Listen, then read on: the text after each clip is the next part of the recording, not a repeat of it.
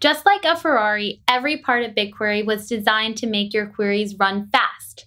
And that includes BigQuery's managed storage.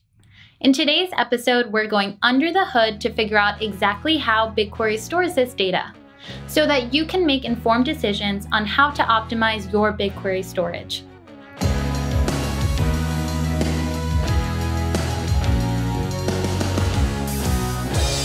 When talking about BigQuery storage, there are a few things I always like to point out. First off, BigQuery offers fully managed storage, meaning you don't have to worry about provisioning servers or worry about configuring any hardware.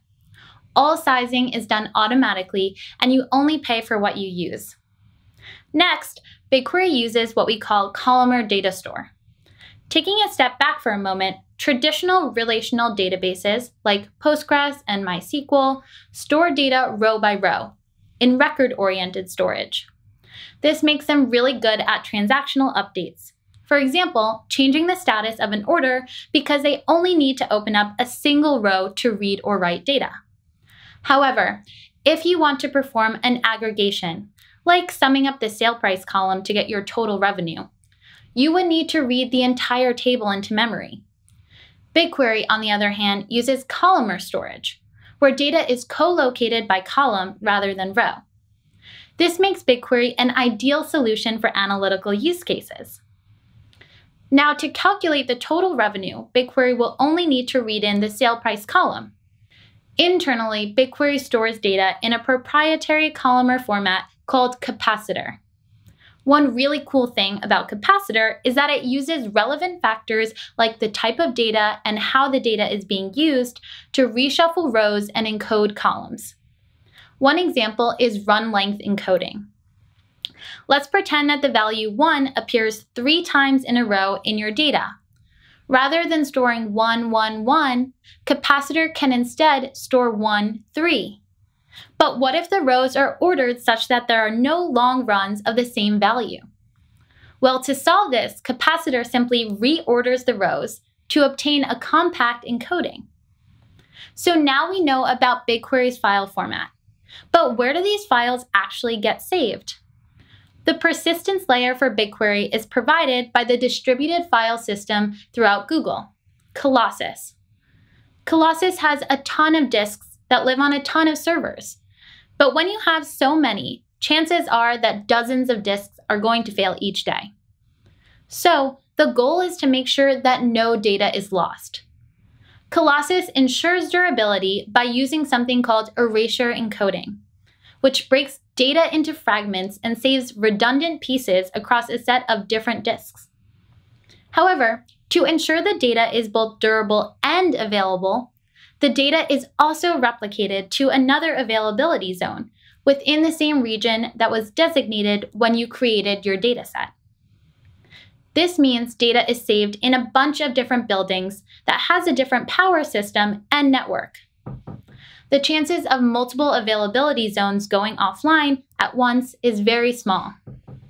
But if you use multi-region locations like the US or the EU, BigQuery stores another copy of the data in an off-region replica.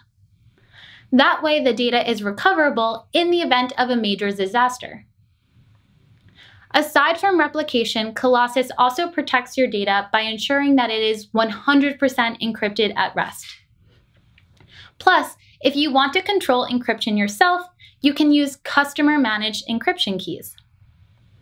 And the great thing about all of this is that encoding, encryption, and replication are included in the price of BigQuery storage, so no hidden costs. So far, we've talked about the format in which BigQuery stores data, and we've talked about the physical file system where the data is stored. But how do we ensure that data is stored in a way that makes our queries as performant as possible? BigQuery has a storage optimizer that helps arrange data into the optimal shape for querying by periodically rewriting files. Files may be written first in a format that is fast to write to, but later BigQuery will format them in a way that's fast to query. Aside from the optimization happening behind the scenes, there are also a few things that you can do to further enhance storage. First off, BigQuery allows you to partition your table when it's created. Partitioning basically allows you to divide large tables into smaller chunks or partitions, which are stored in a physically separate location. When you include a where clause in your query, BigQuery will only need to read in the partitions that you actually need.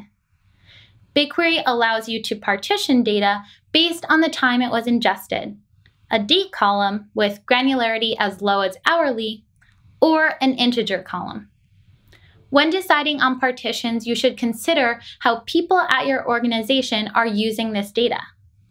For example, if data consumers are most often looking at orders placed in the past week, it might make sense to partition your table by order date so that you can efficiently read data just from the past 7 days. Partitions are designed for places where there is a large amount of data and a low number of distinct values. A good rule of thumb is making sure partitions are greater than 1 gigabyte. If you over-partition your tables, you'll create a lot of metadata, which means that reading in lots of partitions may actually slow down your query. If you need higher cardinality or you have a smaller table, you should use clustering. Clustering is like sorting your tables on a particular set of columns. For example, clustering our table by customer ID would sort the rows based on the customer ID. In BigQuery, you're able to choose up to 4 columns to cluster on.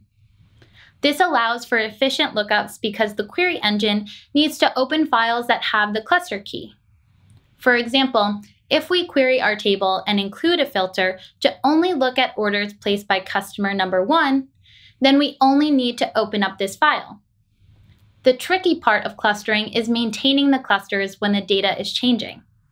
But BigQuery solves this by periodically reclustering each table. This happens automatically without any user intervention or additional cost. Partitioning and clustering are often used together.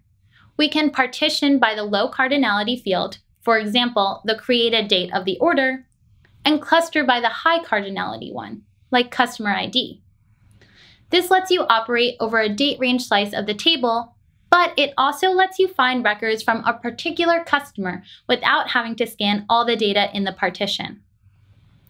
As with partitioning, you should always try and figure out the types of questions users will be asking of the data to decide the keys that you'll use to cluster. Want to learn more about storage optimization? Check out the links below.